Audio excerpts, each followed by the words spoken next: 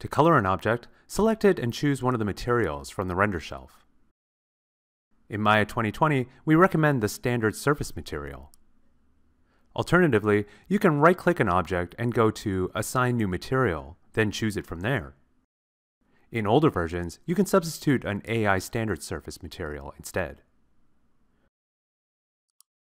You can adjust the material attributes in the Attribute Editor via the Materials tab. For example, you can adjust the base color,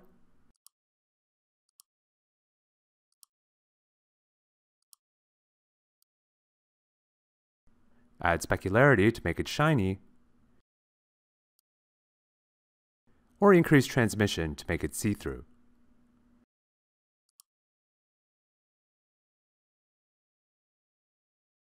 You can also choose a preset to act as a starting point.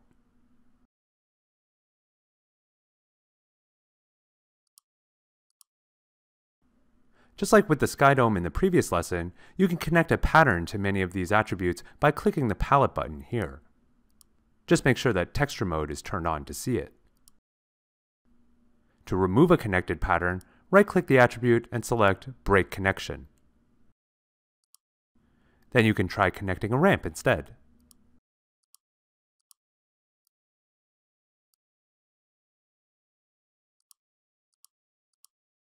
Or an image file.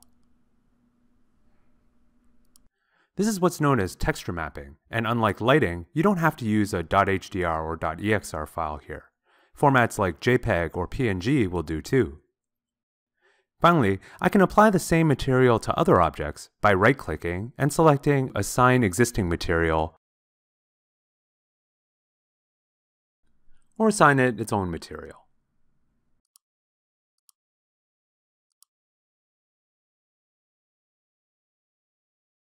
If you found this useful, don't forget to hit the like and subscribe buttons below.